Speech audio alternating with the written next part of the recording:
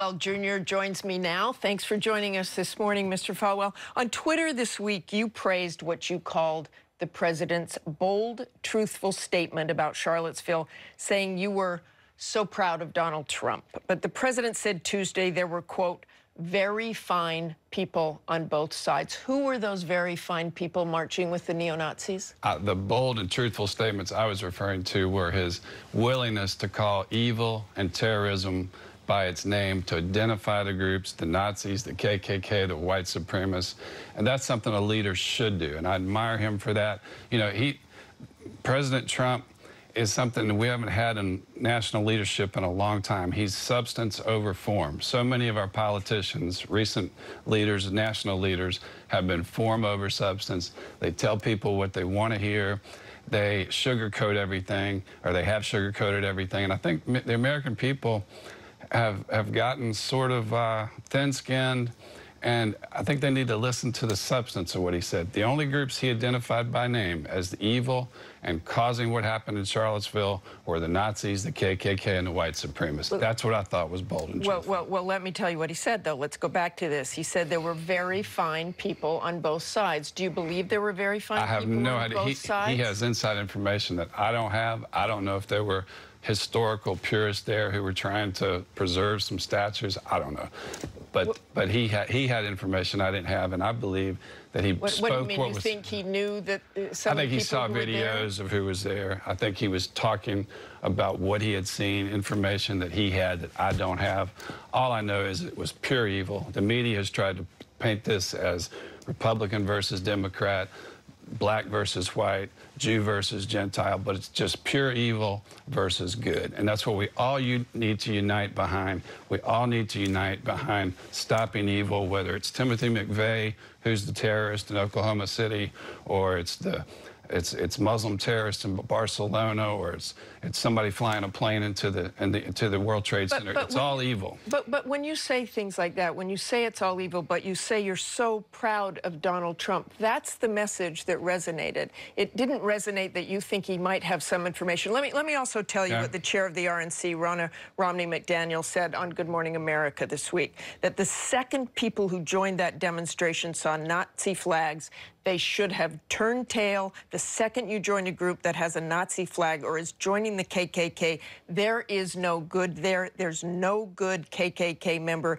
There's no nice neo-Nazi. So I'm still intrigued by your idea that Donald Trump somehow knows there were some good people there. I don't know that to be I just know that it's totally true what you just said. There's no good KKK. There's no good white supremacists.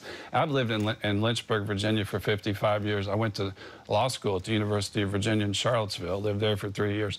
I never have met a white supremacist member of a hate group in all my years in that part of the country. That's not what our Central Virginia community is about. And Terry McAuliffe, our governor, was right when he said, these people need to go home. They're not of Virginia. They're not about Virginia. And they're all evil. So would you say, given what you know, there were no very fine people on that side, the side of the neo-Nazis? I don't have that information. All I know is those people are pure evil, and there's no moral equivalency. The Secretary of the Treasury said this morning that Donald Trump does not believe there's any moral equivalency between back to the RNC statement, that you should turn tail if there are neo-Nazis there, and you're still saying you're not sure there weren't very fine people on that side. I think they should. If somebody showed up and they saw that they were marching beside somebody who hates blacks, who hates Jews, who wants to do violence, I think they should just walk away, yes. The president also said there is blame on both sides. Susan Bro, the mother of the woman killed in the car attack, Heather Heyer, said she wouldn't talk to the president, as we heard there, because he equated counter-protesters with the KKK. Let's listen. Well, okay. I saw an actual clip of him at a press conference equating the protesters like Ms. Heyer with the KKK and the white supremacists. You can't wash this one away by shaking my hand and saying I'm sorry. What would you say to that mother? I think the president has made it very clear that there's no moral equivalency between what the counter-protesters did, even though maybe some of them resorted to violence in response. There's no more equivalency between that and somebody driving his car into a crowd because he hates people of other races. That's wrong. That's just evil. There's no two ways about it. And the president has made that clear. His Secretary of the Treasury said it this morning. Do you think he could have been clearer? I think You've heard Republicans on the Hill. You've heard... One of the reasons I've supported him is because he doesn't say what's politically correct. He says what's in his heart, what he believes. And sometimes that gets him in trouble. But he does not have a racist bone in his body. I know him well.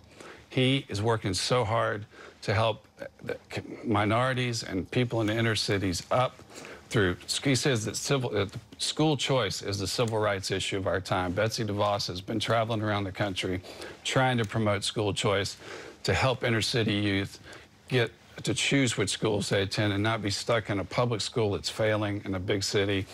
And he's doing so many other things to bring jobs back to the inner city. Let's stay with this for a moment. That's what matters. An NPR report this morning says that a growing number of Liberty University graduates are preparing to return their diplomas in protest of your continuing support for President Trump. Chris Gaumer, a 2006 graduate and former Student Government Association president, told NPR that it was a simple decision. In defending the president's comments, Jerry Falwell Jr. is making himself, and it seems to me, the university he represents, complicit. He completely misunderstands my support. My support for the president is his bold and truthful willingness to call terrorist groups by their names, and that's something we haven't seen in presidents in recent years. Well, let's stay on that point. When you endorsed Mr. Trump last year in an op-ed, you criticized President Obama over his handling of ISIS, saying his policies had the intended or unintended effect of breathing life into the lungs of the terrorist group, adding that President Obama and Hillary Clinton most definitely signaled to Islamic State leaders that they had no intention of seriously challenging them or even of calling radical Islamic terrorism by its name. If that is what you believe, then is President Trump making the same mistake by not unequivocally calling the attack in Charlottesville domestic terrorism? He's doing just domestic terrorism. Yes, absolutely. He's doing exactly the opposite of what I was criticizing Obama and Clinton for not doing. He's calling them by their name. He's calling the Nazis, the white supremacists, evil. He's not calling it domestic terrorism. The president said Tuesday, you can call it terrorism, you can call it murder, you can call it whatever you want. Why hasn't he called the attack in Charlottesville domestic terrorism? He did. He said that's something for the officials to determine. You call it what you want. He said it was pure evil. He said the driver of that car is nothing but a murderer. He's the president. Officials. He's the president. How clear can he be? I don't understand. He could be clearer by calling it domestic terrorism. So you don't think he needs to do that because other officials have said it? Words matter. He's the one who was criticizing, and you too, President Obama for not calling it Islamic terrorism. He did. He said it was. He said you can call it terrorism, you can call it evil, you can call it murder. I'm not sure exactly what his words were, but he never said it was not terrorism. Okay. He left the door open for that. Yes. Okay. Do you think he could be a little more careful in his words or not? All of us could. All of us could. But at least he's not politically correct. He's not so concerned about rehearsing and focus grouping every statement he makes. And that's one of the reasons I support him. And that unites the nation. Do you feel he's uniting the nation? I feel like that if people, you know, after I heard his statement the other day, I didn't hear anything there that would offend somebody. But then I started speaking with some of my friends in the Jewish community in Charlottesville. And some of my friends, I have a very good friend who's the president of the largest historically black college in the United States, Hampton University. And we started having conversations. They started explaining to me how insecure and how scared they felt that day when these terrorist groups were walking up and down the sidewalk right outside their synagogue.